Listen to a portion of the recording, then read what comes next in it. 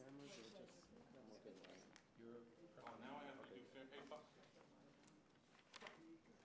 Mark. Now I have to do fair and told hearings. The meeting of Committee on Fiscal Affairs will come to order. Let the record reflect that Peter Pantaleo is substituting for our chairman, Joe Loda, who's been a little tied up with other matters. The first item on the action item on the agenda is approval of the minutes. Minutes of September 5th, 2012. Do I have a motion to approve those minutes? Move it. Thank you. Second. All those in favor? All. Okay. As opposed or as abstentions? Okay. The second item on the agenda is consideration of the fiscal year 2013-2014 operating budget request.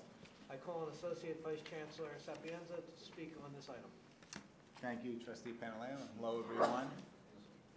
Thank you all for being here today. I know, despite Chair Lotus and the MTA's heroic efforts, it was difficult for a lot of you folks to get here. So thanks all for being here. You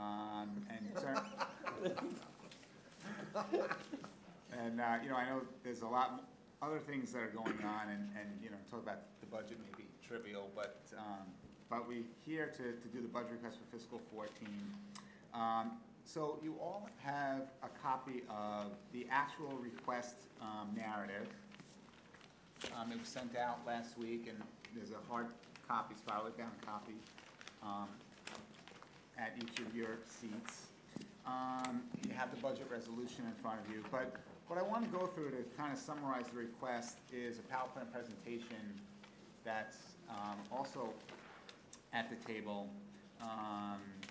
for the operating budget request. And I want to introduce our Deputy Budget Director, Kathy Abada, who's here. And Kathy, and under her leadership, the folks in the University Budget Office have done tremendous work in getting the request together. So, Kathy, thank you.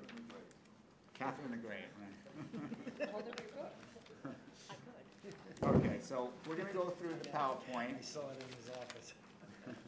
The first two slides detail the compact. And we're using the CUNY compact as the vehicle for financing our request for fiscal 14. And I know most of you are familiar with the compact. We're leveraging public resources with our own internal financing sources to create the financing that's needed to fund not only the mandatory cost increases, but also the programmatic initiatives. And on slide 3, there's more detail about the compact. We're asking the state and city to pick up 100% of our mandatory costs and a small share of the investment program. The balance of the investment program, the university will cover through its self-financing resources. Before we get to the fiscal 14 request, on slide 4, I just want to take you through a little bit of the history of the compact in terms of looking at some real numbers. The first year of the compact was fiscal year 2007. So fiscal 14, this is the 8th year that we're going to be using the compact as our financing vehicle. And since fiscal year 2007, we've added $251 million in programmatic investments at our campuses. And I want to point out that these are programmatic initiatives. These aren't to pay for mandatory cost increases or contractual increases, cost of living. These are all programmatic investments that have been made. $175 million at the senior colleges and $67 million at the community colleges. And by far the largest portion of that $251 million has been $60 million for full-time faculty, about $41 million at the seniors and $19 at the communities. And that translates into 880 new faculty lines being added since fiscal 2007 at our campuses. And again, these are new faculty lines. They're not lines to replace folks who lost or to replace folks who left with the early retirement incentive. These are new lines that have been added. So the compact has certainly had a concrete benefit to our campuses since 2007. Okay, so now let's talk about fiscal 14 and where we are in terms of using the compact for our budget request. This year's request, we had a roadmap to putting together this year's request because we had the university's master plan. Back this past June, the Board of Trustees approved a new master plan for 2012 through 2016. And so again, that was our roadmap for putting together the request for fiscal 14. We also did consultations with the Council of Presidents Fiscal Committee, which President Meisick is chair, so Jim, thank you very much for that. We met with the Budget Advisory Council of the University of Falcon Senate, which Trustee Martell chair, so Terry, again, thank you for all the input on that, and we fully thank you for your input. We met with Kafui to get the University Student Senate's feedback on our budget request and what our priorities should be. So all of that feedback was tremendously helpful. We took that feedback and we tied it into the 4 main missions that are outlined in the CUNY master plan. And those are described on pages 5 through 7 in the presentation.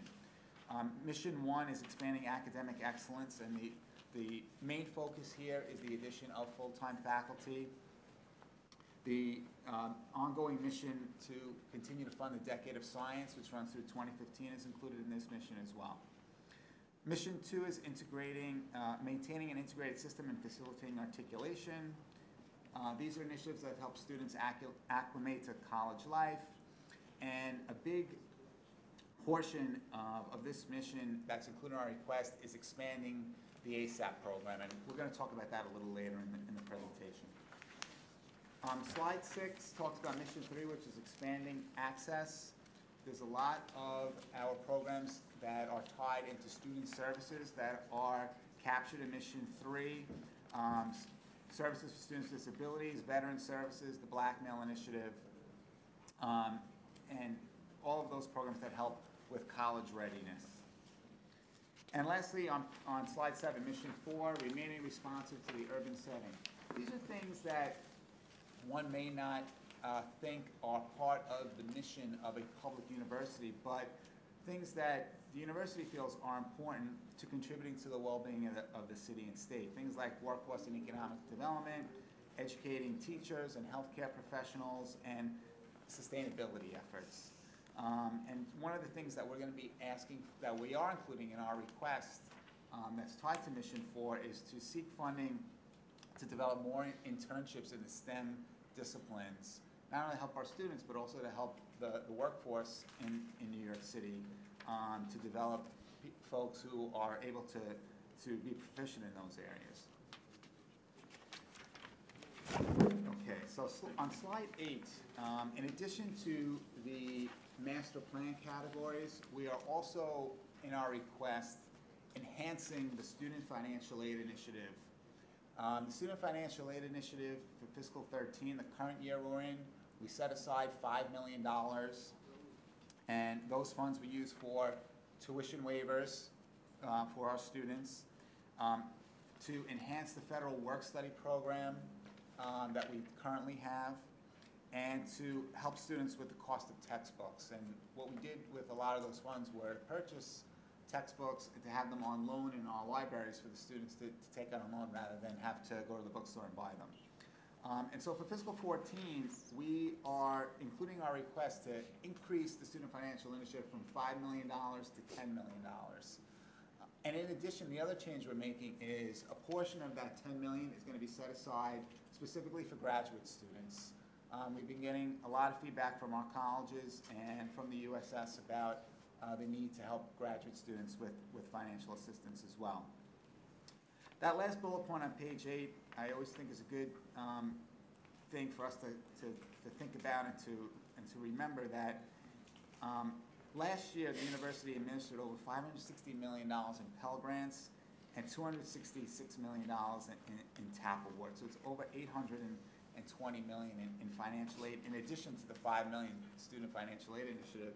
And in addition to that, our campuses do private fundraising, as you know, to raise scholarships as well. And I know this is probably a good time for me to just point out that the CUNY value document that was put together by Vice Chancellor Hutchinson's office, thank you, Chancellor, is at all of your seats. It's a terrific document that describes the tremendous value that our students are getting, gives comparisons to other public higher ed universities in terms of tuition, in terms of financial aid. So when you get a chance, please take a look at that. It's a terrific document. Want to give that to the trustees? Thanks, Ed. No, you don't have one. This one? No, this one here.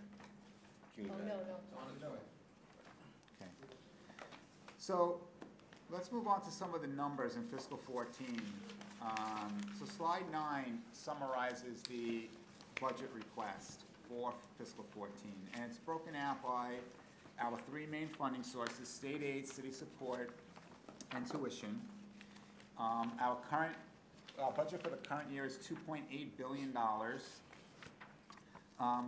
We project to have mandatory cost increases of $115 million, and we'll get into the components of that in a later slide. And then we have programmatic requests of $93.5 million. And so this would bring our budget up to over $3 billion for fiscal 14. This programmatic request of $93.5 is what we're asking for in terms of increasing our appropriation for state, city, and tuition. However, as I said earlier, the compact also includes self-financing components, namely private fundraising and productivity and efficiencies within our own budget, and those total $17.5 million. So adding those on to these programmatic requests brings the total investment program that's included in our budget request to $111 million. And if we turn to slide 10, you can see how we're proposing to finance the request. We're asking the state and city to pick up all the mandatory needs and a portion of the programmatic initiatives, $14.7 million. And then there is a $22.8 million component for community college state aid increase, and I want to spend a minute or two talking about this.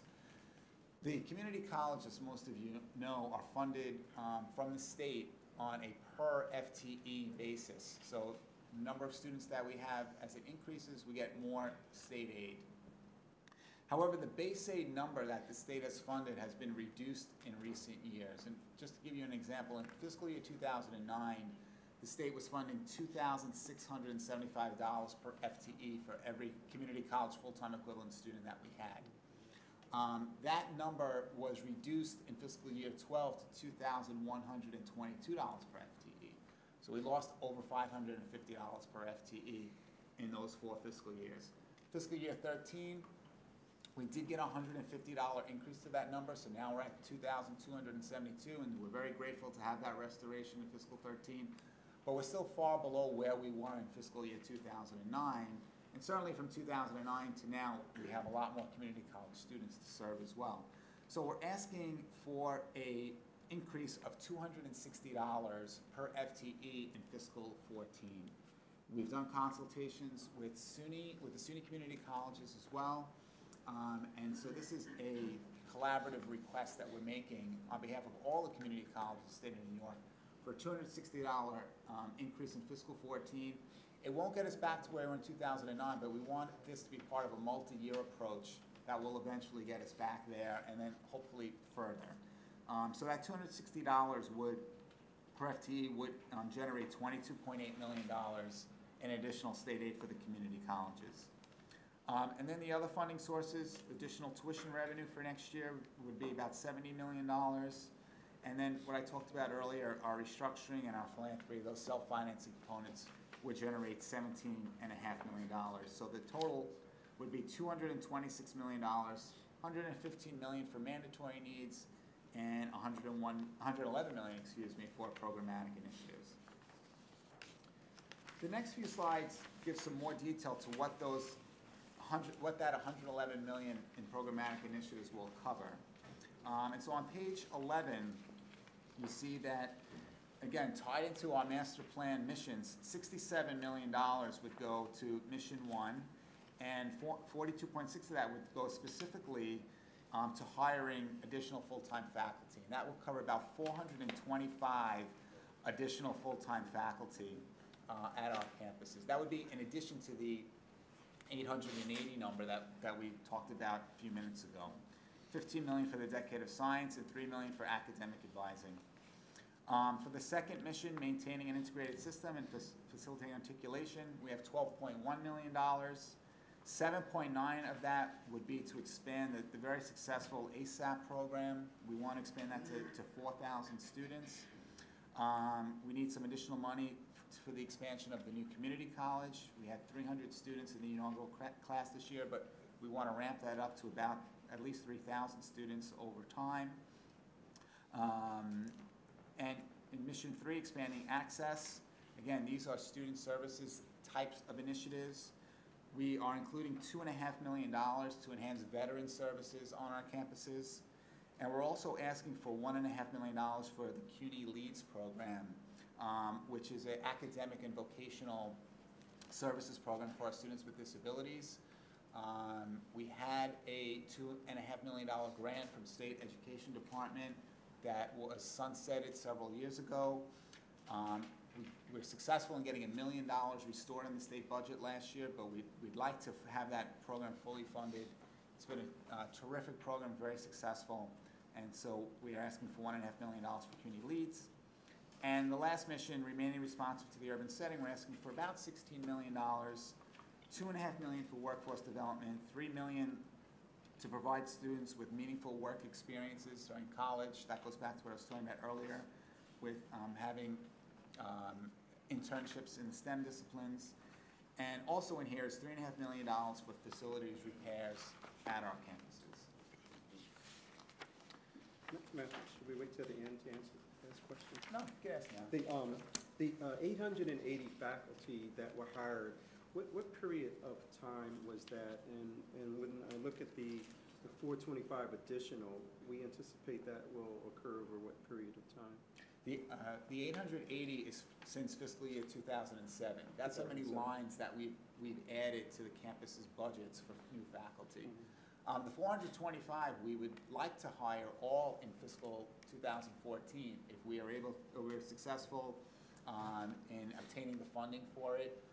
We know that it's difficult with search committees and identifying, viable candidates. However, our colleges have done a terrific job, over the last 10 years in adding additional full-time faculty. So that would be our goal, is to add the 425 in the next academic year. So the 880 was over how many years? That was a period of That was a period of 6 years. 6 years. And so, am I hearing you correct to say that the 425, which is almost 50% of what was done over 6 years, you want to do in 1 year?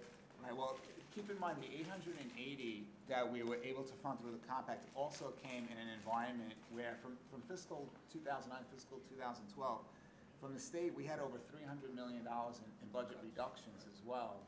And on the community colleges we lost about $75 million in reductions. So it came in an environment where we were doing budget cuts. We certainly would have loved to have done more faculty hiring in that time, especially that our enrollment was growing so much over that same time period. But those were the available funds that we had, were to cover 880. You go back to 2000, the number to the present is probably about 1,800 new faculty. It's just that period when we started the compact Okay. that's the increment. Okay. So it represents a little under half of that entire growth during that period. Okay, good. That's all. Yeah, I'm just trying to understand the rate of the change that we're looking at. I mean, I think it's the right thing to do. I'm just wondering about the pace and what's realistic. Yeah. Within 1 year versus other years, that's all right. Whether there might be another pacing of the request for monies given Yeah, I think, our ability. Yeah, I think at the, as the budget process plays out and we see from, at the state level, at the city level, where we end up in terms of our budget, we may have to, restructure that number, restructure that goal. But as of now, we want to, we want to try to add as many full-time faculty as possible. And so 425 is the goal we're reaching for. Professor Montel. As some of you may be aware, the University Faculty Senate is not always supportive of everything that is discussed around this table. But on this particular issue, You have a question about moving in this direction? is that on this particular issue, we've been a strong supporter of this program, as you know, and the committee needs to understand that for a major public university system like this to be hiring at this junction of time and space, it's got to be very close to unique. And the kinds of resumes that we will be able to attract, I think, will be truly outstanding. So I expect that, you know, talking about having the right set of fiscal conditions at the right time, this is the perfect storm from a very positive perspective, because I think when the dust settles on this, the people that we'll be able to hire will be very, very, very strong. So over time, you only tenure the people you hire, and if you hire well, these incoming classes should be extremely, extremely strong. And again, unique as far as I've been at the AAUP meetings for other issues, and to hear the story. What other issues? Oh, just to hear the stories from around the country, it's truly extraordinary. Thanks, Terry. Okay. Slide 12 is a summary of what we just talked about, and you can see the dollar amounts there broken out by senior colleges and community colleges and our 4 missions, as well as our financial aid initiative. Our mandatory needs are also broken out there as well. Slide 13, just want to spend a minute on the mandatory, just to give you a summary of what the mandatory cost increases are, since it is the largest component of our request, $115 million. And again, as has been the case for the last several years, the largest component of that is fringe benefits, $67.6 million. Most of that emanates from increasing costs in health insurance and in pension costs.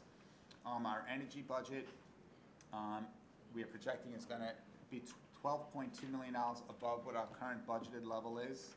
Then we have 5.2 for building rentals and 30.5 for salary increments and inflation in our other than personal services budget. Last slide, what the next steps are. Be taking a vote today here at the Committee for Fiscal Affairs. If approved here, we'll be bringing it on to the full board at the November 26th meeting.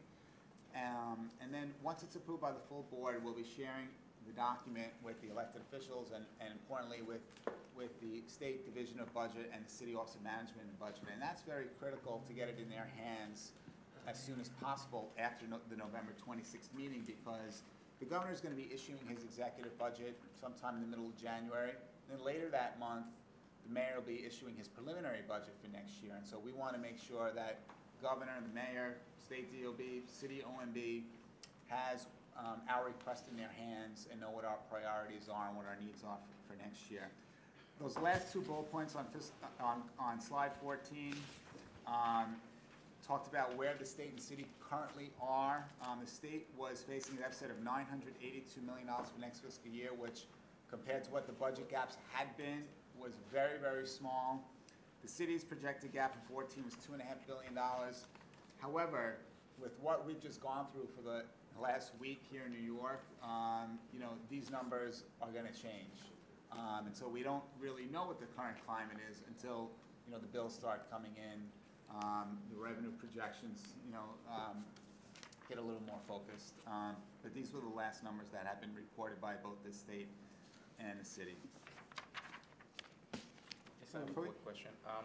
If I go back to slide 13 in terms of the energy, correct me if I'm wrong, but it's my understanding that the central office is trying to let the school manage their own energy policy in terms of how they can become much more efficient. Mm-hmm. And I'm seeing that there is an increase in energy. Is it supposed to help them become better so that cost can decrease over time, or are we going to keep increasing that cost over time, which in that case won't really make any sense because we're trying to become energy efficient? No, you're right. This is the first year, fiscal 13 represents the first year that the university has decentralized the energy budgets to the senior colleges. Historically, the university has always managed the energy budget centrally. This year, for the senior colleges, we allocated the funds to the campuses. Community colleges, we haven't done it yet, but But we are certainly expecting, and the feedback we've already gotten from the colleges are that there's a lot of activities going on at campuses to find ways to be more energy efficient.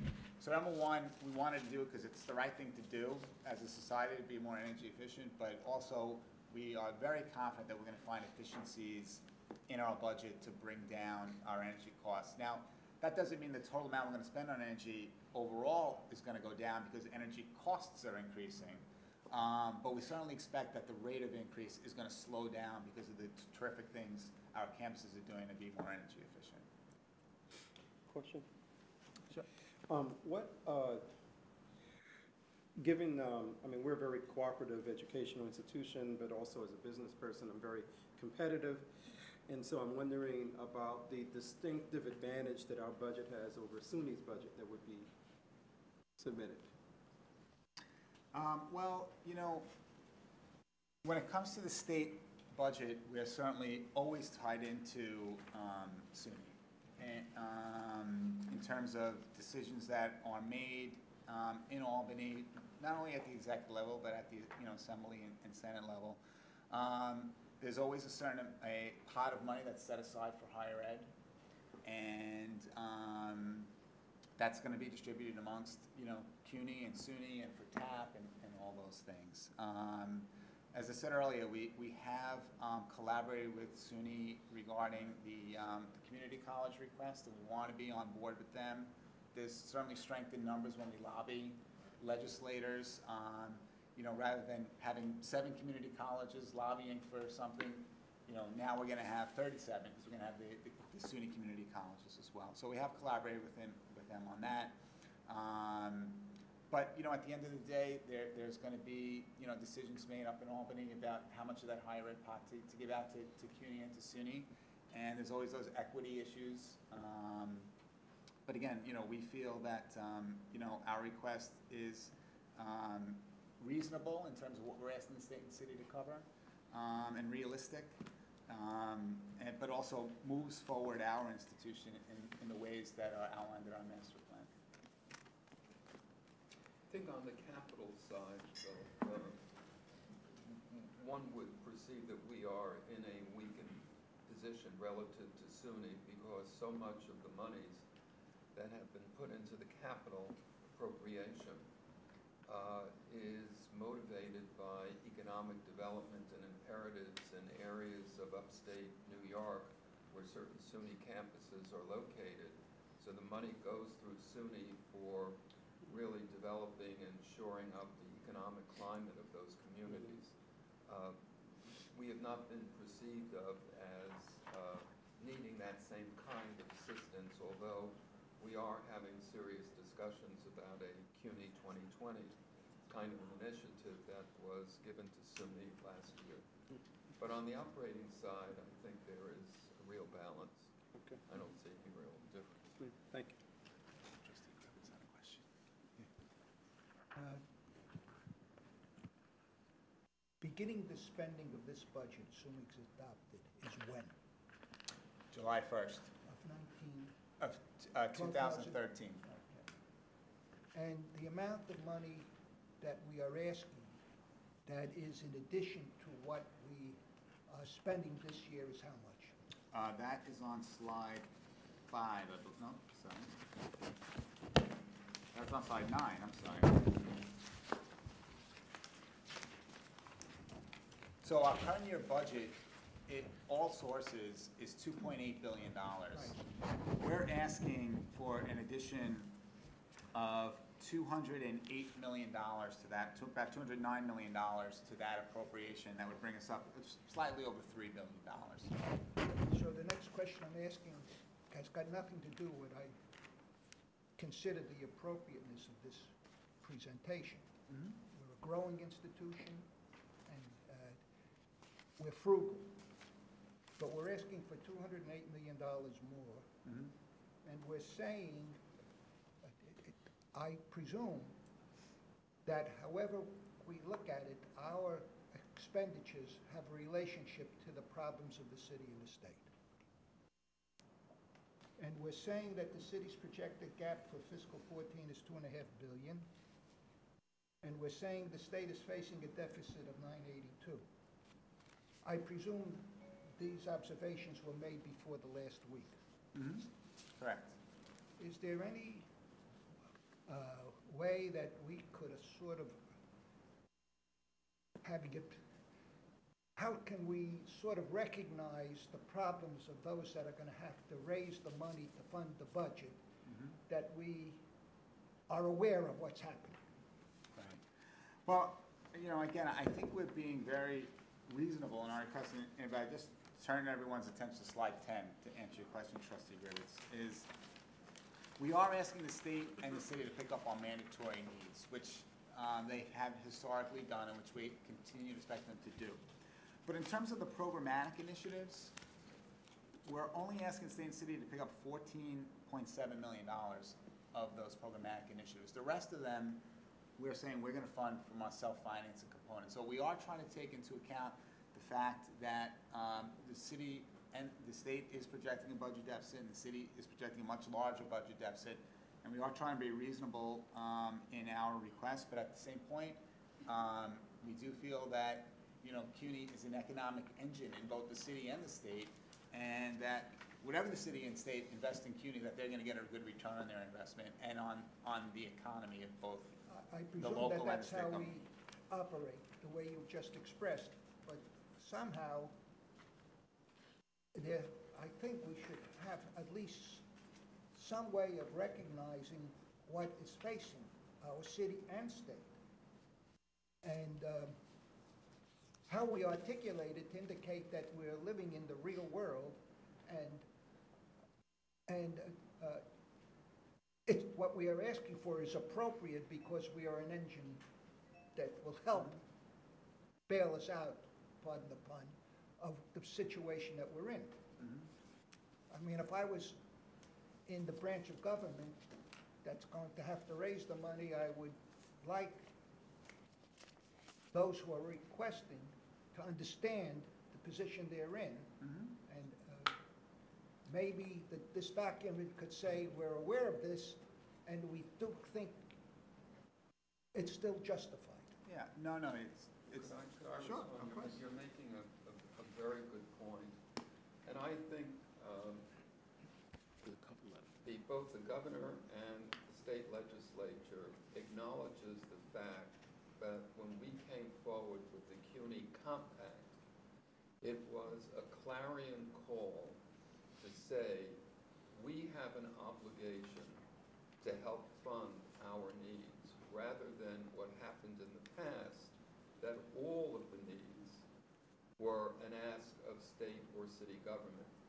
If you look at slide 10, you will see exactly the point that we're making. When we lobbied really ferociously for a tuition plan that thankfully we were able to get serious consideration of.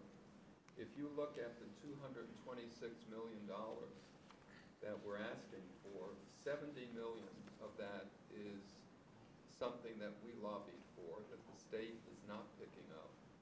Philanthropy and restructuring is an obligation that we continue to do. The state has always acknowledged that when your fringe benefits are going up, and they watch that very, very carefully, that is appropriated. So the only thing that we're really asking for, in addition, beyond what I just mentioned, is approximately $30 to $40 million in programmatic needs and in community college-based aid. That's really all we're asking for. Well, And so that to me is a very responsible way of playing it. The university never played it this way in the past. We would ask for the entire Monty straight up. so perhaps, again, I don't want to belabor the point, but maybe the document should indicate we're doing this well knowing what is happening. We can certainly do that in the cover That- letter. In other words, we knew it, we considered it, and nevertheless, this is what we think is appropriate under the And circumstances. when we send up our cover letter, we will certainly make that statement very clearly. Okay. Okay. Thank you, Vice Chancellor Saviano, an excellent report. I move the approval of the 2013-2014 university operating budget request. May I have a second, please? Second. Any further discussion? All those in favor? Aye. Opposed? Abstentions? Carries. Third item on the agenda is a resolution to authorize the General Counsel to execute a contract on behalf of New York City College of Technology for facilities renovation services.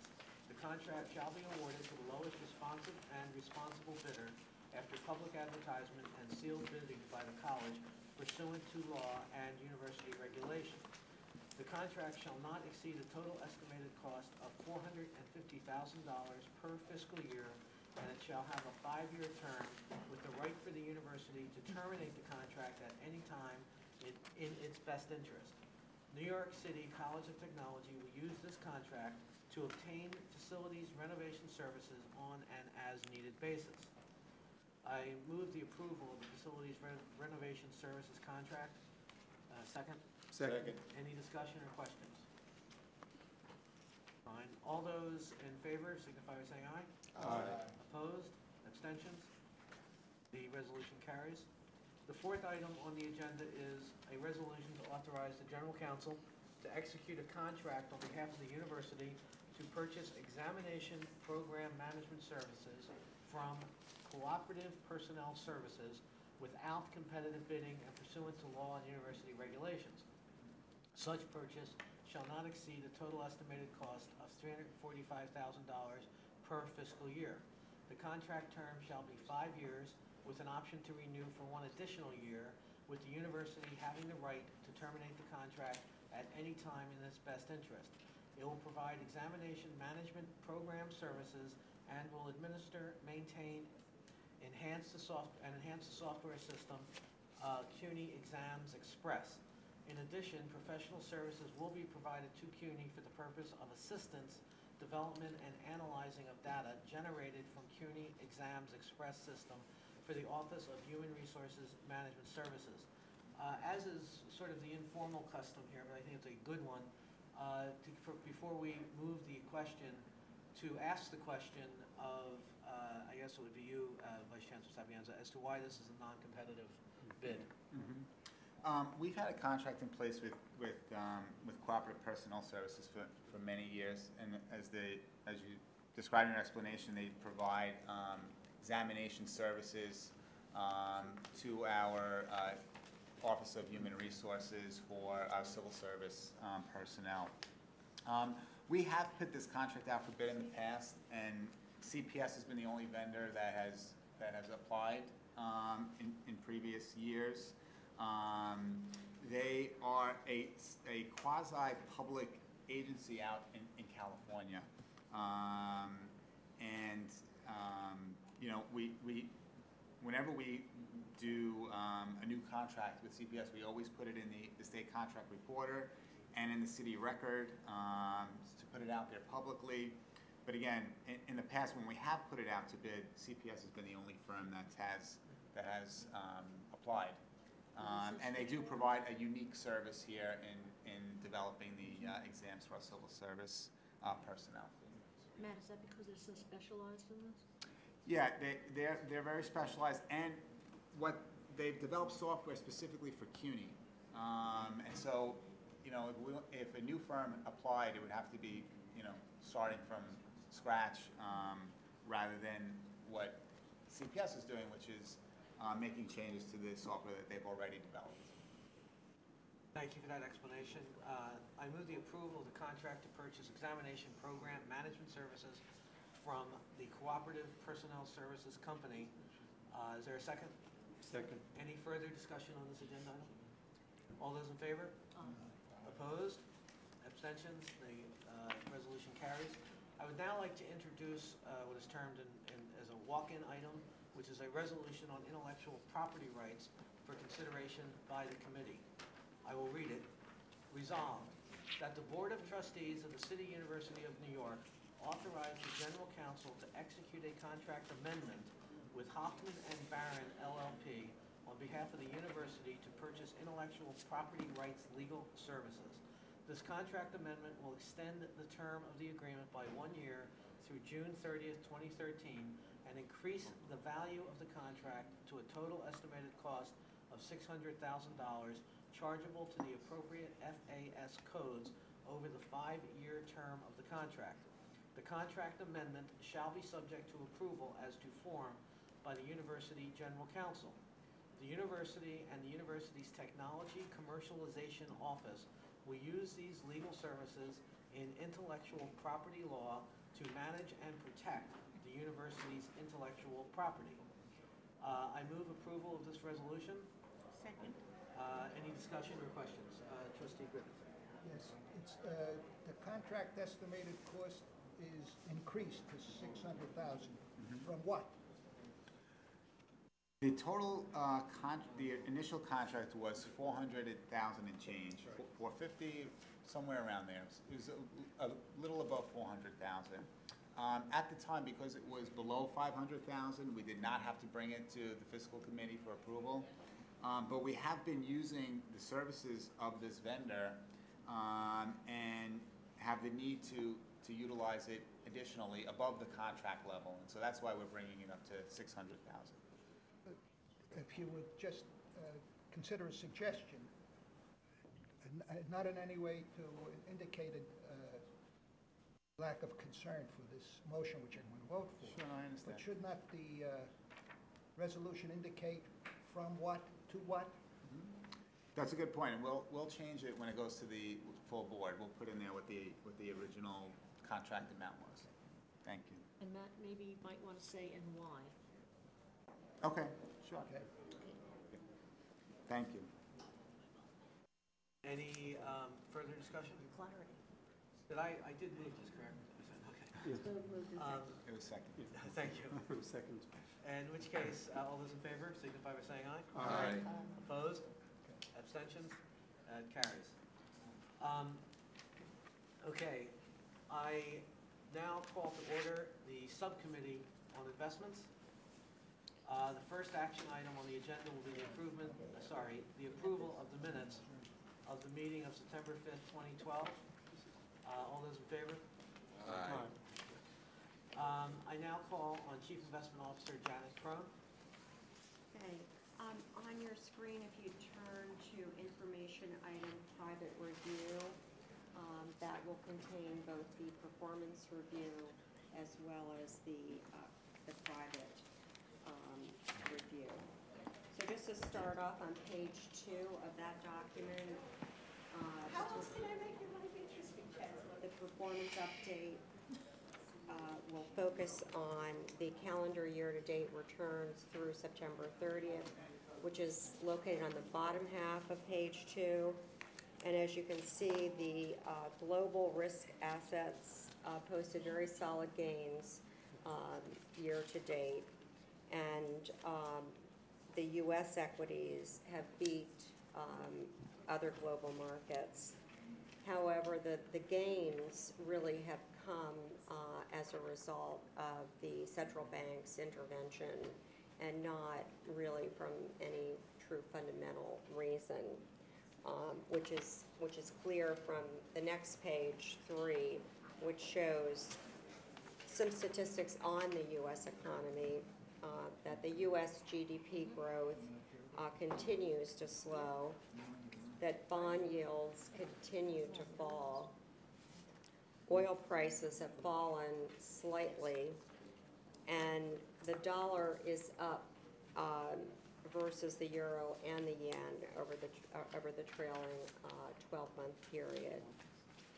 The situation, as you know, is not isolated to the U.S., and so if you turn to page 4, just very briefly, you can see that the Eurozone unemployment rate is now at record highs, and the industrial production of the Eurozone is falling into recessionary territory.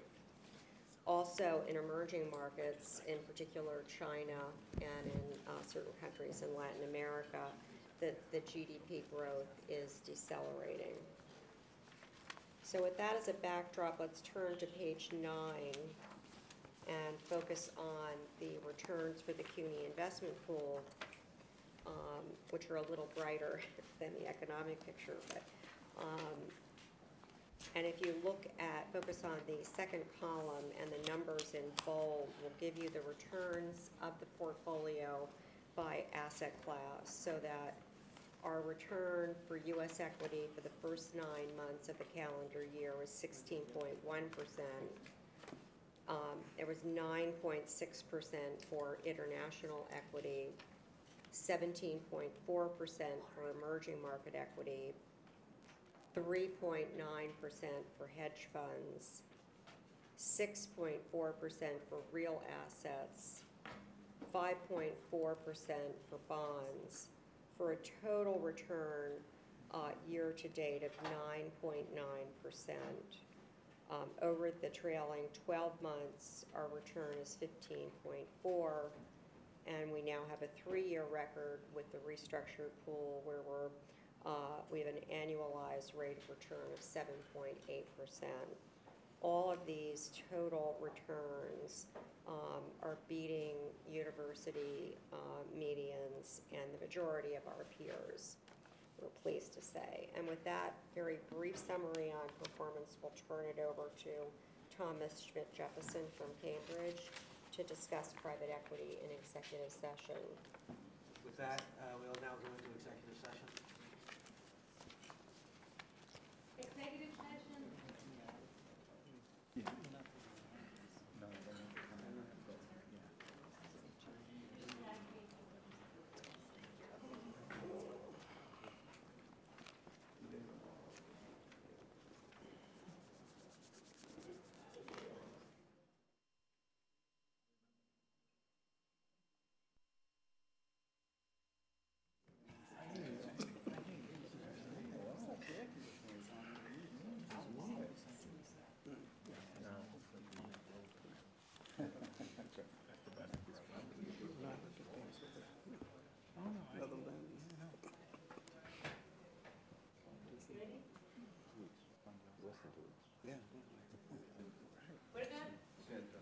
Okay, we are now back in public session after having discussed a matter involving an investment decision in executive session. As a result of that executive session, at this time I'd like to move approval of a $5 million commitment to private natural resources, and based upon the review and recommendation by Cambridge Associates, I move this motion to support the investment. May I have a second? Second. Any further discussion? Hearing none, call the question. All those in favor? Aye. Opposed? Abstentions? It carries. Before I adjourn the meeting, as Chancellor, I just want to, first rule of Robert's order is the person that has the gavel gets to make the order. And so I just want to say, on behalf of all the trustees, I'd like to commend CUNY for the absolutely tremendous humanitarian job during the storm. I was very proud, as all the trustees were, to be affiliated with this institution that provided shelter and food and a variety of other protections for New York citizens. It was a great use of our resources, and I commend the Chancellor and all those involved. I can't say it as elegantly as Cafuri said it in his email, but nevertheless, it is something I know all the trustees are extremely proud of, and we commend the university. This was a great effort by our presidents and their administrative personnel. We really showed the power of an integrated university in managing this, and on our end here, Alan Dobrin was our go-to guy who really managed this process with the campuses, and I alluded to this very directly this morning when we had our Council of Presidents meeting, that there is much to be proud of the very good work that went on throughout this university. So thank you for that. Thank you. And with that, the meeting is adjourned.